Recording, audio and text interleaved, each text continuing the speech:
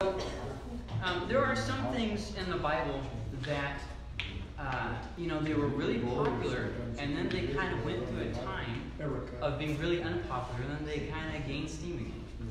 And Contacting the Dead is one of those things that has kind of become popular again. And I don't know, it kind of surprises me. I think it's kind of creepy, but whatever. So we're going to look at Deuteronomy 18, 9 through 22.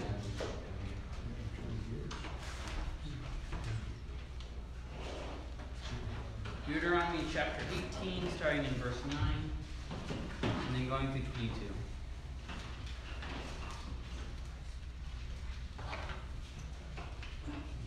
While you guys are turning there, I'm going to fix this, because it says to do this in the wrong order. The great thing about technology. I think it reached just right. Oh my goodness.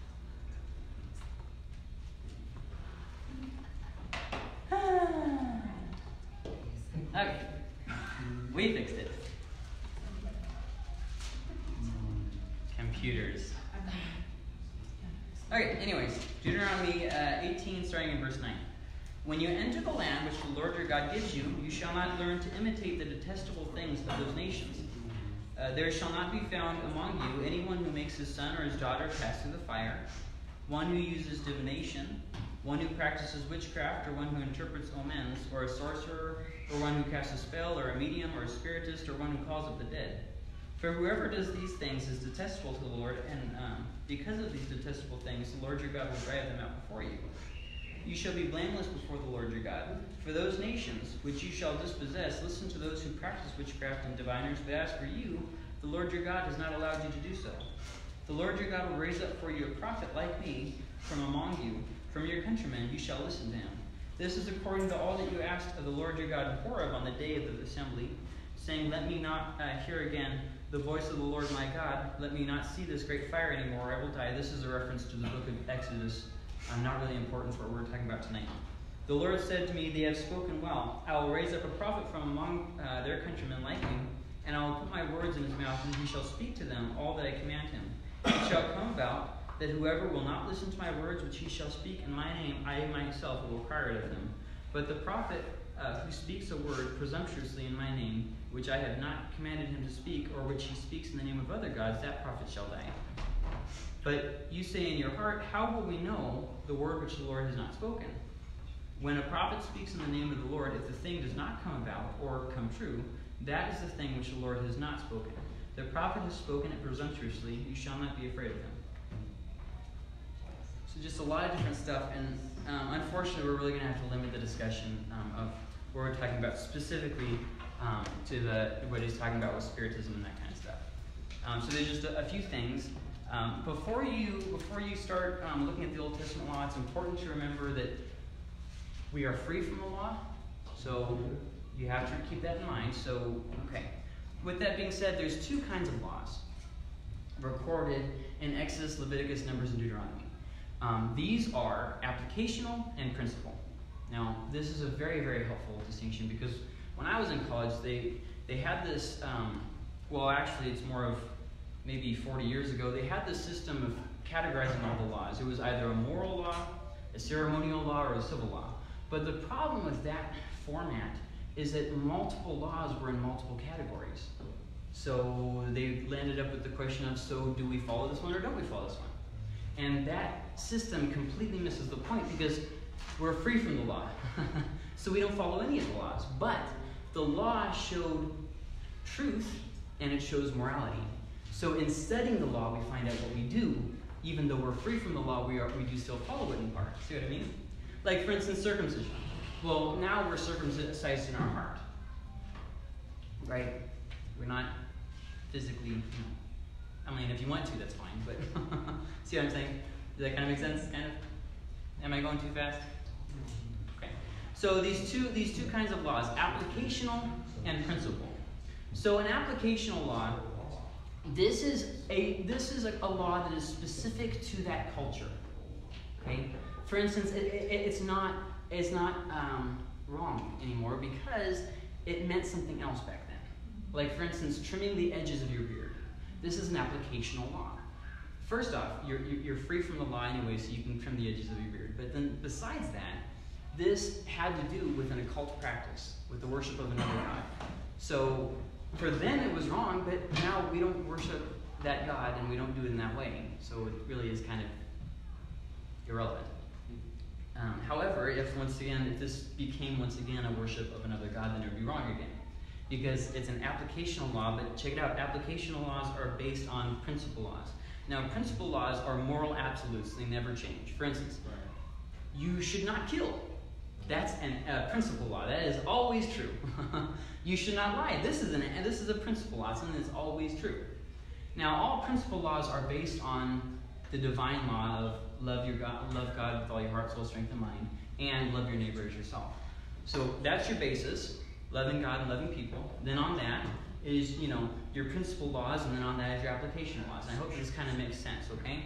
So with all that being said, applicational laws are usually only mentioned once or twice, and they usually don't have a reason attached to them. Like, why shouldn't I do that? But principal laws are completely different. They are usually repeated frequently, and there's usually a very specific reason given. For instance, in this passage here that we just read, God gave them a command, and then he gave them a reason why. This specific law is repeated all throughout the Old Testament, and then it's even repeated in the New Testament just in case you missed it, or just in case that you thought that your freedom from the law meant you can do such a terrible thing as contacting the dead. Just in case you thought that your freedom covered that, it doesn't. So, applicational laws are based on principal laws. I already said that. What's important to note with all of this, what I'm getting at here is what we just read was a principal law, not an applicational law. It is something that is an absolute moral. Do not do this thing. Okay? Now, I could give you all the reasons why it qualifies as a principal law over application law. I don't want to waste your time, though. So let's just go ahead to the passage itself here. Now, at first, it kind of seems like these are two unrelated parts. So there's 9 through 14 where it says, don't get involved with witchcraft and all this stuff. And you're like, okay, that makes sense. And then you get down to verse 15, and it sounds like he switches the topic entirely. The Lord your God will raise up for you a prophet like me from among you. What are you talking about, God? We're talking about how we shouldn't do what? Well, in those days, the reason for contacting the dead was usually some form of manipulating the gods, or finding out the future, or that kind of stuff. So it really does apply to, hey, instead of contacting the dead, I will speak to you. Now, who is this prophet that Moses promised? It's Jesus. Now, I could go through all the different ways that Jesus qualifies as that prophet, but once again, it's a little bit of a rabbit trail. So these activities were associated with contacting or manipulating the gods, which obviously kind of goes back to the Ten Commandments, kind of a no-no. What if the contact of the dead isn't to tell the future, but only to see the lost loved ones again? You see this very, very often. Okay, God, I understand your reasoning, but here's my what if. A good example of this exact same thing happening is Sir Arthur Conan Doyle. You might know him as the one who wrote Sherlock Holmes, The Lost World. In his later years, he lost a bunch of family in World War I, and so he turned to Spiritism and started going to seances and different things like that. Now, obviously, I'm not condoning that, but he has left us a phenomenally good record of this. What I mean by that is, it's a scientific walk through seances, which proves one important point that I want to get across. That contacting the dead is not just something of illusion. It is something that actually happens. Okay? This is a very important point that I want to make because we're going to build on that. Now, I'm not going to say that when you contact the dead, you're actually contacting your loved ones. We'll get to that in just a second. But the takeaway I want you to get from this is that there is proof that this kind of stuff is more than just smoke and mirrors. Okay? So let's look at that question. What if the contacting of the dead isn't to tell the future? Okay, I promise God I won't ask them anything to do with the future. I will just go and see my son one more time. This is a very appetizing appeal for many people who have lost loved ones that they very greatly miss. Very greatly miss. And so let's look at that. First off, it is once again warned against throughout the whole Old Testament and New Testament. And this is not based off the law, but it's based off of God's standard of morality. over what is right and wrong eternally. It's separate from the law. There was right and wrong before the law was ever given. So when the law was given, God just simply revealed to them this moral absolute truth. Do not contact the dead. Now, it's important to reference that a lot of the different things he just says, don't do this, but he specifically goes out of his way to say that this is detestable, something that is just repugnant to the Lord. Kind of like, you know, when you have babies in the house and you have a bunch of dirty diapers and you go to take out the trash, you know, that like the diapers have been sitting in there for a couple of days and you get a whiff of it and you kind of, whoa, wow, should have taken this out yesterday. You know what I mean? That's kind of the idea here. It's detestable to God. He hates it. And it's important when God goes out of his way to say that he hates something, just stop and listen to what he's talking about. Probably a really good place to start. Also, it specifically mentions that in doing this thing, this contacting of the dead, this witchcraft, all this different stuff, he specifically says that it makes the person no longer blameless. Look at this. When you enter the land, okay, don't do these detestable things. There shall not be found among you anyone who makes his son or his daughter. He goes through the list. But then in verse 12, for whoever does these things is detestable to the Lord. Okay, and because of these detestable things, the Lord your God will drive them out before you. Verse 13, you shall be blameless before the Lord your God. If you do these things, you will not be blameless. So this is kind of a big point because God addresses this thing from like 7 different angles to make sure you understand this is a bad thing to do. So with that much warning, you kind of have to ask, is there some greater hidden danger in this activity that God is so adamantly talking about it? So let's look at that.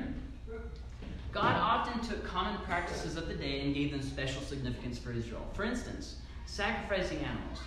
This was not something Israel came up with. This was done for hundreds of years, thousands of years before Israel. The law. There were laws written long before Israel ever got the law. The tabernacle. Did you know that the tabernacle wasn't even original? It was borrowed from Israel's neighbors. I mean, a lot of other people. Archaeology shows us that. The Holy of Holies, that was a borrowed idea. What made Israel's tabernacle significant is that there was no idol in the Holy of Holies. That was the big defining distinction. Why was there no idol in the Holy of Holies? See, that was the point. All these laws, you know, the law doesn't even cover all the laws that they followed that Israel itself followed. There were other laws that Israel followed that aren't even in the laws.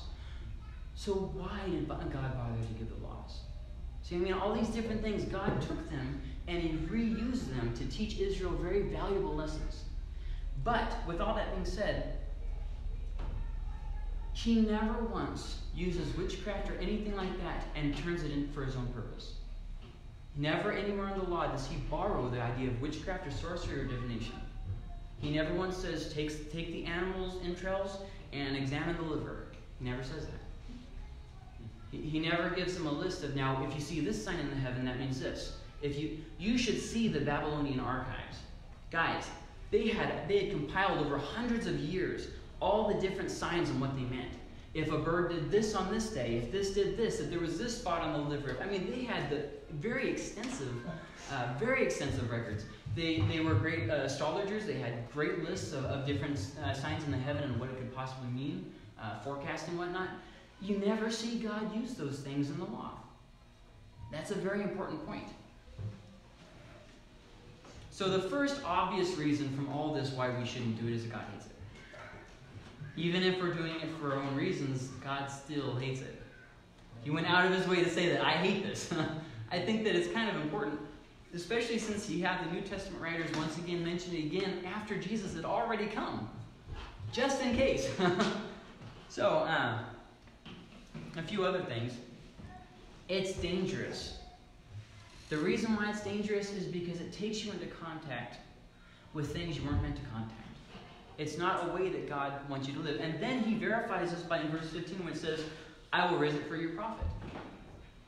I didn't tell you to contact the dead. You contact me.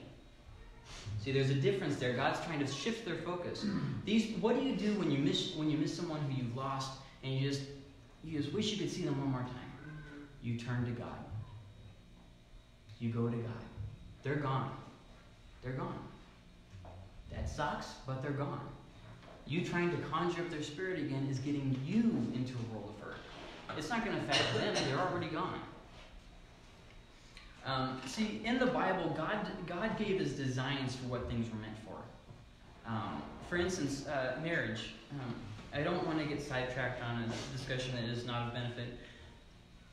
But I believe that things are wrong not based off of what my personal feeling on them is. I believe that they're wrong of what the Bible says. That's the standard of truth. And anything that doesn't meet God's initial design of marriage, I don't believe in. That's why I don't believe in multiple wives. I don't believe in multiple wives, not because nobody else is doing it. I don't care who else does it. I don't believe in it because when God designed marriage, He said one woman and one man. That tells me that no matter what I think I need, I don't need it.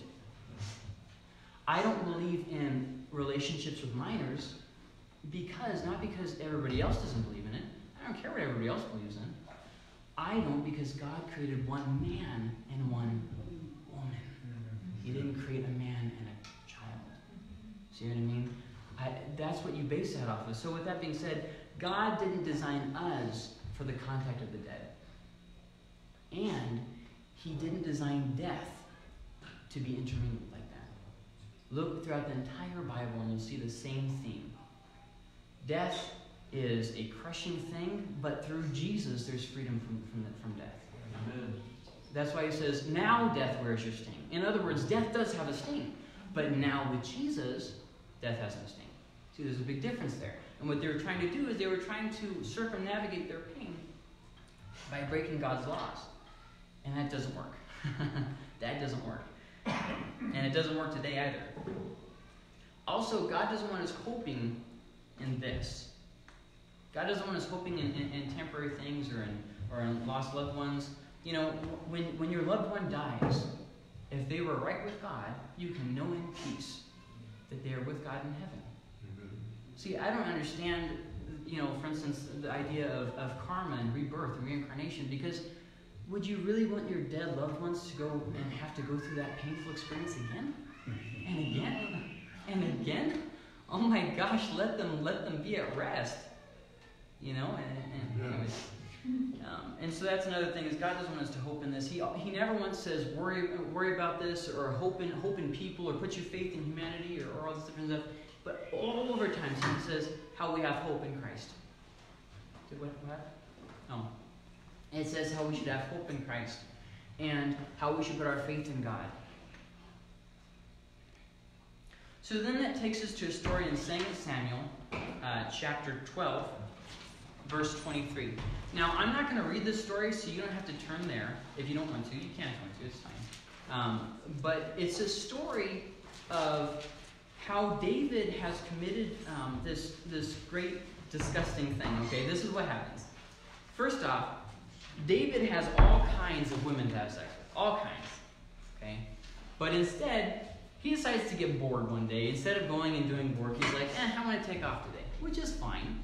But then he kind of gets bored. So he goes up to the roof of his house, and he's just kind of looking over things. And okay, what else do I got to do here? And he sees a woman bathing. And rather than doing what a man of integrity should do, not looking and going back in the house, he decides to, hey, we should hook something up here. So he does. And that goes about as good as you'd imagine. And she gets pregnant. There's like a 3-day window that a woman can get pregnant per month. It has to be at just this right time under all these certain circumstances. And if she's under stress, it'll affect it. What are the chances? What are the chances that... David only committed adultery with her one time that's listed. And that's all it took. So, okay, out of all the, 3 in 30, so 1 in 10 chance that this is going to happen, it does. And so he's like, well, that's not good. So he calls the husband back from war and tries to fool the guy into sleeping with his wife. But the guy has too much integrity to even have sex with his own wife. This is just an upstanding guy. He's like, man, I'm not gonna be sitting and enjoying the good life while my other comrades are just out in battle. And here's the thing that irritates us with this story: it never says whether the woman's husband whether he suspected anything or not. Can you imagine what it would have been like for David to be David in that moment? Does he know? Is he refusing to go home because he knows? When you do something wrong, tell me that your guilt doesn't go like that. Tell me it doesn't. So you can just imagine David going crazy. So he tries to get him to say another day, look, man, go home, have sex with your wife, man. She's hot, I would know. And so then he does it again. He's just sleeping out on the street. I mean, this guy is like dedicated. Man, dedicated. So finally, David sends him back, except he sends him with a little bit of, spam mail. And the commander is instructed to kind of leave him out to die, basically. And that's exactly what happens. He dies in combat, and it was completely David's fault. So then, after all this happens, David tries to pretend like nothing, like it's not a big deal. And God sends a prophet, and he basically tells him, no, it really is a big deal. And because of it, the child that was conceived actually ends up dying. And this is what David says after the child dies. He says in verse 23, but now he has died, why should I fast? Can I bring him back again? This is a rhetorical question, and the way it's stated, you can even look back in the original language, the way it's stated, the answer is assumed. I will go to him, but he will not return to me. Well, what about seances? I cannot bring him back. I will go to him, but he will not return to me. Well, I went to a seance once, and I really saw the person. We'll talk about that in just a second. Let's hold on. The thing about seances and different stuff like that, it exalts the dead to the place of God. You understand that? You're seeking a dead person.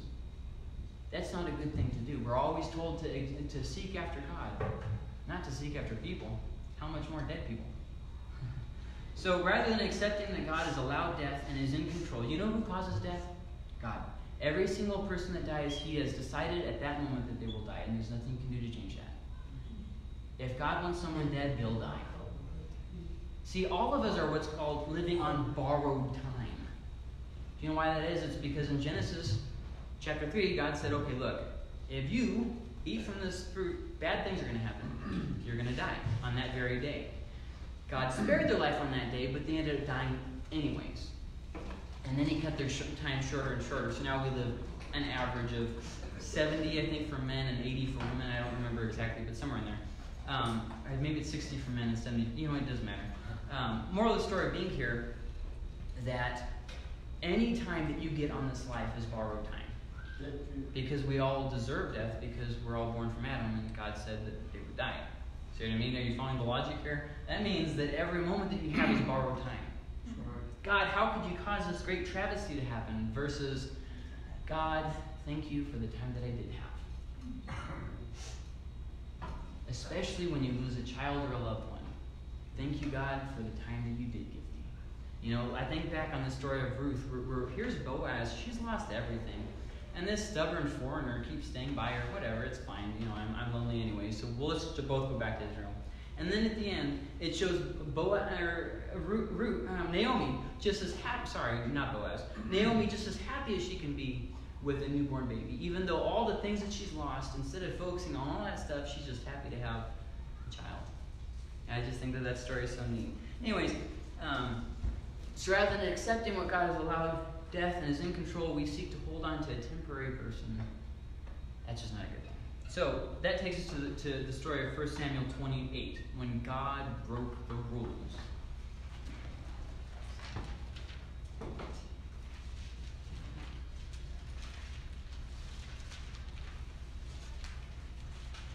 So 1 Samuel 28, there's this king, his name is Saul. He's Israel's first king.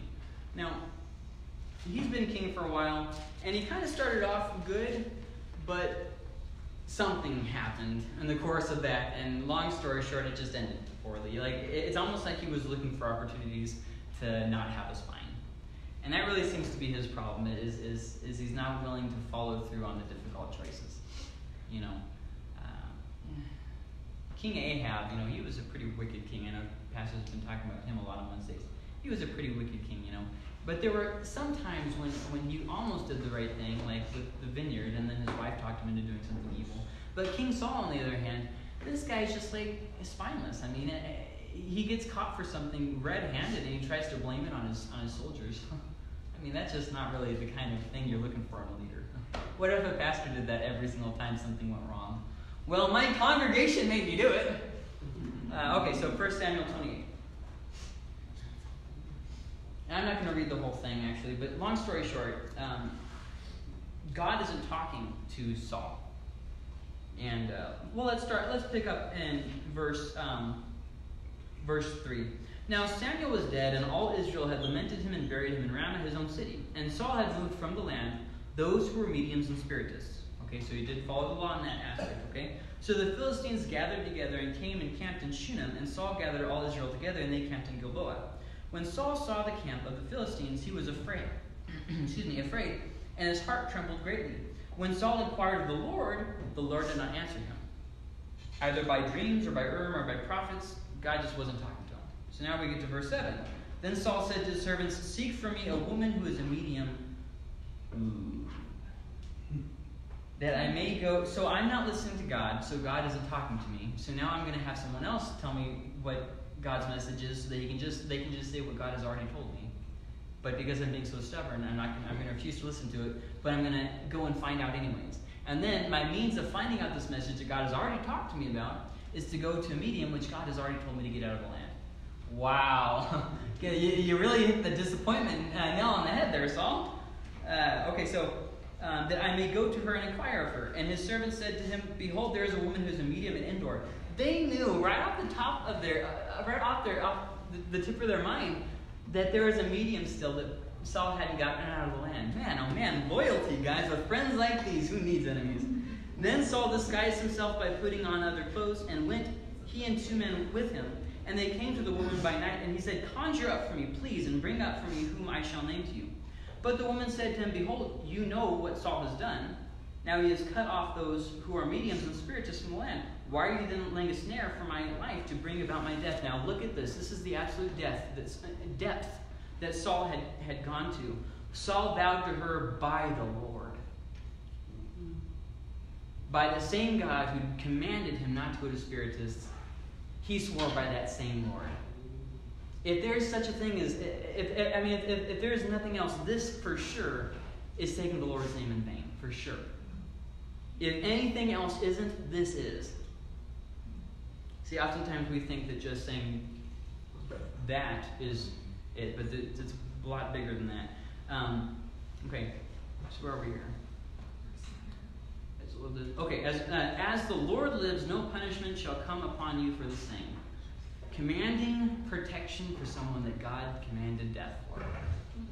Don't get in the way of what God's trying to do in somebody. Oh, goodness sakes. Then the woman said, "Whom shall I bring up for you?" And he said, "Bring up Samuel for me." When the woman saw Samuel,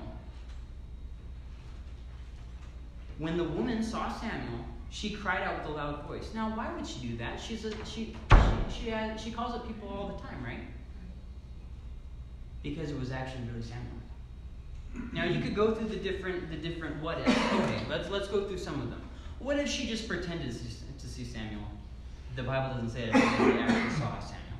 Well, what if it was just a demon pretending to be Samuel? No, it says that it was Samuel. So here we have a little bit of a problem. Okay?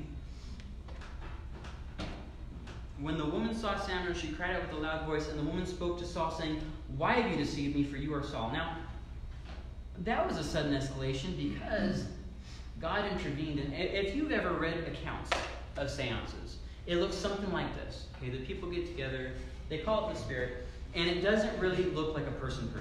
Like, it looks like the face is like transparent a lot of the times, where, usually in darker rooms and stuff like that. There is physical contact that happens where you can feel and touch. But there's that. And then also, they seem to have the memories. Now, this is the part that confuses people.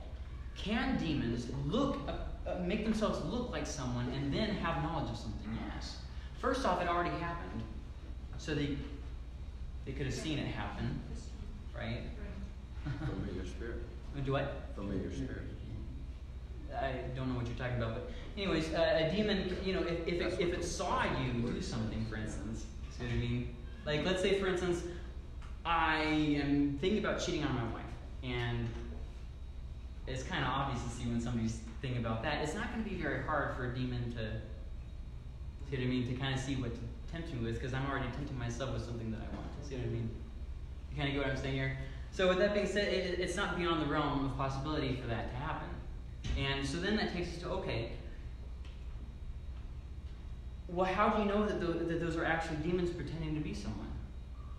Let's come back to that in just a second. Let's shift back to this for a second in 1 Samuel 28. It says very specifically that it really was Samuel and it scared the woman. So whatever was supposed to happen, that was not it. So we can assume a few things just from reading the story and from reading in other parts of the Bible. First off, it wasn't supposed to be really Samuel that came forward. That's the first thing that's painfully obvious. Second off, it was not a demon disguised, it was actually Samuel. So that's the second thing. So then that brings the third thing. What caused this to happen? And after you go through all the possibilities of her or demons or Satan or whatever, the only conclusion that makes logical sense is that God, by his power, intervened in this seance. Now, why would God do that? You know, sometimes God's merciful even when you don't deserve it. Did you know that? He had told Saul all throughout his life, and Saul refused to listen. And so here, his last gift to Saul before Saul dies is something he knows he's not going to listen to. Yes, you are going to die, Saul. It's not going to go well. Oh, well, you already told me that, but, you know, I was kind of hoping that maybe you would have changed your mind. I didn't change what I'm doing, but maybe you would have changed your mind about what I'm doing. Okay, well, that's an idea. So then, we get a few different things that we're able to piece together. The first off is when you contact the dead, it competes for your faith. Sir Arthur Conan Doyle used to be, well, he's dead now. Before he started getting involved with Spiritism, he was a Christian. And then after he got in contact with him, he wasn't. In fact, if you read his books, what is the name of that one? He has the Challenger novels. There's a Lost World. There's 3 of them. But in the last one, it's basically an argument for why Spiritism is good. And in his book, where he actually scientifically recorded all the different events at the seances, he goes in there and says about basically how Christians are being limited in their comfort by refusing to have seances. So, anyways, you see this happen over and over again. It competes for your faith. Surprise, surprise! When you learn things from demons, it erodes your faith and trust in God. Who would have ever guessed that? I mean, I just didn't see that one coming. It's like saying if you do drugs, you're not going to believe in God as much, and you're going to have problems with doubt. Really? I didn't know that. I mean, it's the same thing if you drink. I mean, alcohol is a depressant. It makes you feel like crap. How much are you going to be able to be strong in your faith when you're drunk? See what I mean? Like, God can't speak to you if you're, like that. That's why they say so many times in the Bible, be sober-minded. So it competes for your faith. That's kind of a big thing there. It leads to other things that is contact with demons. I could go more into that, but I would like to, at this point, just recommend a book for you. It's called The Kingdom of the Occult. Not cults, The Kingdom of the Occult. Occult. It was written by Walter Martin, but he died before it got published. His daughter is the one who published it. But if you just look for Martin, The Kingdom of the Occult, you'll be able to find it. And it has a lot of great resources in there, a lot of biblical references that you'll be able to look at. It's not God's will, and it's not from God. So that's an important point. So let's take that two-part. It's not God's will, because he specifically said don't do that. Sometimes we say, God, I want to know your will, but then when he tells us his will, we don't want to do his will. Okay, so that's not the case in this. We know God said don't do it. Okay, so it's not God's will. And then the second thing is it's not from God, because how could it be? You see what I'm saying there? Like, oh, I'm going to give you this gift that you can't use. See what I mean? Like, God does things to allow for the sake of testing. Like, for instance, so a choice can't really exist in a vacuum. Okay? In other words, if there's never a chance to do something right, you can't ever actually choose to do something right, can you? Right? Like, if you say to your kid, go to bed, and then you drag them to the bed and you didn't give them a chance to obey or disobey, there really was no chance for them to obey. So God put in the Garden of Eden a tree and offered them the chance, just the same as he allows the possibility of contacting the dead, even though he did not create that. He does not desire that. Does that make sense? Okay. It's not acceptable and it's not from God. So that brings a very startling question. So who is it from then? If it's not from God, and we know that all good and perfect things come from God who is the Father of lights, then who did it come from? So I mean, and we're left with this startling realization. So instead of finding peace in God's Word, you chase peace through illusion, because that's all that it is. You are being fed false truths that make you happy. And how do you know? Well, there's been many documented cases where the supposed dead person will say things like, hey, Jesus wasn't real. Or Jesus, the truth wasn't real. So then you say, well, what if the dead people really do know what's up and we're the ones who are wrong? Well, that would hold weight, except that when Christians have gone to these seances and rebuked this supposed dead relative in the name of Jesus to reveal himself, they always reveal themselves as demons with actual names instead of the dead person. Why is that? So you have somebody who doesn't have good belief and good doctrine, who doesn't found what they believe on the Bible, going to seances, and because a demon spoke to them and told them that they were a dead relative, that they didn't believe it?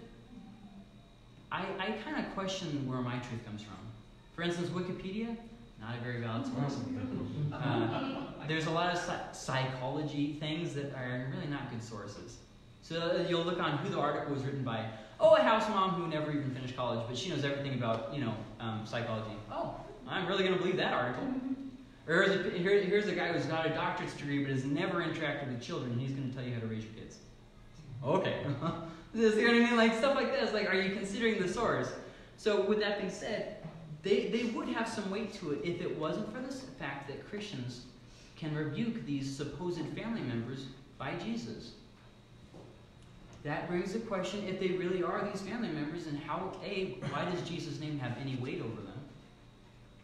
And B, how can they give a different answer when you rebuke them by Jesus? See, you're left with a bunch of questions that don't add up. The dead supposedly know hidden things, but when Christians command them by the name of Jesus Christ, they reveal themselves to be demons pretending. So, long story short here, stay away. It's forbidden. It's not like one of those things, like, oh, it's a forbidden thing, so that means we should do it and we'll have more fun doing it. No. You haven't seen people who have contacted the dead like I have seen people who have contacted the dead. First off, they live a constant life of bondage. Okay? When you play with demons, man, they kind of play back. And it's not good things that happen. Creepy things that happen. Some of the things that I've seen and my friends have seen, and it's just bad things. Bad things. It's not something you really want to go playing around with. So it's kind of important when God says, hey, this is dangerous. Maybe you should say, hey, maybe it is dangerous. Like when God said, when you tell your kids, hey, don't touch the oven, it's really hot, and they touch it anyways, and you say, what did I just tell you? You know that it's hot. I wouldn't lie to you. So anyway, stay away from it. So, okay, let's go through a few final things in closing out here. First off, when God tells us to do something, He means it. A lot of us had parents that told us one thing, but then we went ahead and did it anyways, and our parents didn't get us in trouble for it. I didn't have that parent, but a lot of people did have that parent. So with that being said, God isn't that parent. God isn't that parent. When He says something, He really means it. And He might not smack your hand right off the bat, but keep doing stupid stuff, and you'd be surprised how much God's not okay with you doing stupid stuff over and over again, especially what's called high-handed sin. That's where God tells you, no, don't do that. And you're like, but I'm going to anyways. That's high-handed. Yeah, have you ever had a super defiant kid that does that? I've got one. It didn't take her very long to figure it out. You tell her, Teresa, don't do that. Bad idea. Oh, it's a fire. Golly. Anyways. So owning and watching movies such as Ouija, it's a movie about a Ouija board, or even owning a Ouija board. Owning music that mocks God or teaches about spirits. Attempting to contact a dead loved one. These things are dangerous. I could show you actual research that supports what I'm saying. I'm not just coming up with things. For instance, it's been proven that the things that you listen to changes your behavior and your beliefs. If you constantly listen to music that is mocking God, guess what it does to your faith? You can't sit there and listen to someone else curse the same name that you bless and not have any negative effects. You hear a lot of rap music is very popular in this area, and I don't have a problem with that. Whatever you want to listen to. What I have a problem with is the words. I'm hearing these kids walking down, listening to music that's talking about having sex with this woman, and it's like, whoa, you know that your kids are listening to this? Like, this is not a good idea, parents. And then they tell me the things that they're watching. I'm like, oh my goodness. And And then they tell me that they have TVs in their bedrooms, and I'm like, bad idea. And then they tell me that they have smartphones and they have computers in their rooms, and I'm like, stop! Too many bad decisions all at once, I can't take it. Unlimited access to the internet, I mean, that's just a terrible idea. And it's been proven that screen time is causing mass depression in our children. It's actually been proven that it's causing intellectual development to not go as fast or as much when you let your kids be on the internet all the time. It affects their IQ. So we're actually training our kids, get this guys, to be stupider. Our kid, when you say, oh, it's like this generation's stupid, they actually might be. Statistically, their intelligence is going down. Why? Because of smartphones and TVs. You might think, oh, well, that's kind of outrageous. No, this is what the research is showing. I mean, it's alarming what we're allowing in our houses. You know, I see Christians who have Ouija boards in their house. I'm like, what are you doing? You know, I mean, Ouija boards don't even claim to be contact with dead family members. It claims to be contact with spirits as a game.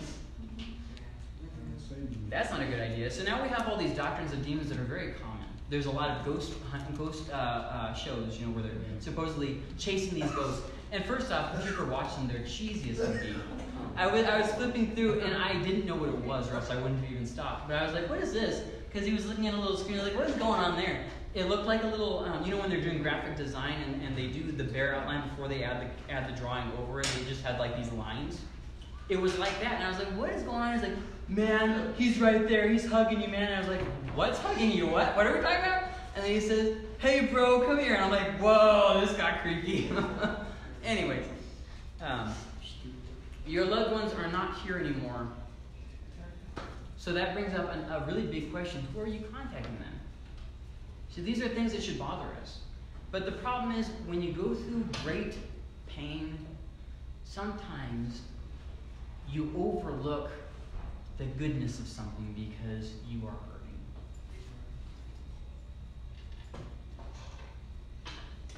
Pastor and I were talking, sometimes, like for instance, when you have a physical sickness, you stop seeking after God to use you in things.